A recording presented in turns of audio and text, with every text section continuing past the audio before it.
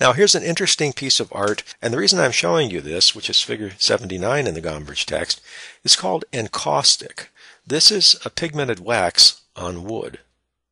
And the interesting thing about this is that, first of all, you could probably recognize this person based on this picture. Now, why is this picture shaped so funny?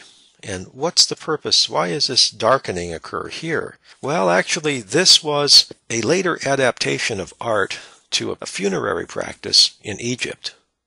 What's going on here is these are pictures that were on this type of a mummy above the face of the person who's wrapped up there. There's a town named Fayum in Egypt. This was a popular thing around the end of the 1st century.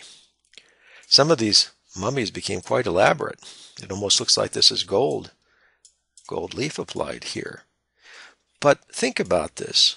A likeness like this probably was very close to the way this person looked. And it's almost a little eerie that they're looking out at you in the position where their face would be on their mummy. You might find a person even today who looked somewhat like that in the same culture. But this person died almost 2,000 years ago. And it's very interesting that looking out from the past, we see this person in a rather thoughtful position. When were these created? Well, they were probably created when the person was still alive, obviously. He might look quite different than this when he was dead. So people might have prepared for their death in this way and just sort of had it at the ready. Who knows when that might have occurred? Looks like this person was rather young when he died. Here's an example of weaving, and the reason we're taking a look at this is this uses dyed yarn. What does dyed mean? Well, you could make up a colorful liquid, and you can use that liquid to impart color to cloth, either cloth that's made from animal fibers or cloth that's made from plant fibers. And in this case, we see blue yarn, yellow yarn, red yarn, and some other type of a lighter brownish sort of a yarn here. That yarn woven into a backing of some kind of a coarse fiber, almost like a rug might be made. So we'll be talking in the next unit about dyes. What are dyes and how are they related to pigments? And can you take a coloring fluid dye and make it into a pigment so that you might also have something of the same color as a paint? Interesting. We'll be taking a look at that process too. Lastly, this is a picture of a shell. You can see a little creature kind of creeping out of it here.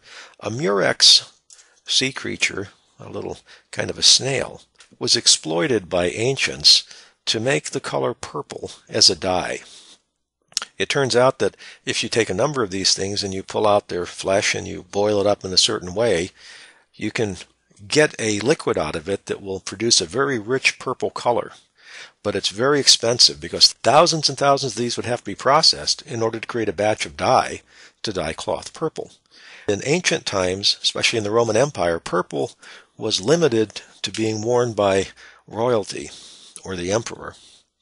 And it was a crime punishable by death to wear something purple because you'd be impersonating a royal person, and it was entirely inappropriate to do that. Now, today we can find dyes of any color and they're very inexpensive, but in ancient times, just like with certain pigment and colorant sources, dyes, some of them were very expensive. Remember the things we talked about in terms of colorants. What are two characteristics of them? One of them is their color fastness.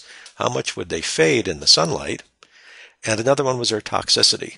Obviously, for something worn close to the skin, you would not want to use a very toxic substance. And the color fastness, is that important or not? It's less important in clothing, which is going to wear out fairly quickly anyway.